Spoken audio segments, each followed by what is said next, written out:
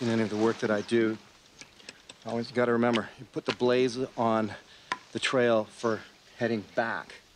You can put them on both sides, it's good, but if you're only going to do one, do it on the sight line for coming back. Otherwise, it's on the other side of the tree and you can't see where you're going. A lot of times, too, if I cut down like this and I leave the strip, amazingly, the strip will actually go back up and cover your blaze. And so you've got to do the little up chop and knock that strip off as well.